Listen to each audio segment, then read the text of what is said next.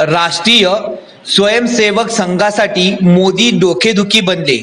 प्रकाश आंबेडकर. मोदी हे ओबीसी असल्याने राष्ट्रीय स्वयंसेवक संघाची डोकेदुखी बनले आहेत. यामुळे मोदी हे संघाला धडा शिकवण्याच्या प्रयत्नात आहेत. पानसरे, गौरी लंकेश, दांभोळकर यासारख्या विचारवंताची हत्या झाली. मात्र यामुळे देशाची विचारवंत संपणार नाहीत असा विश्वास प्रकाश आंबेडकर यांनी व्यक्त केला. सत्तेत असताना काँग्रेस अनेक नेत्याशी गैरव्यवहार केल्याने ही मंडळी आता मोदीच्या ऑपरेशन टेबलवर आहेत.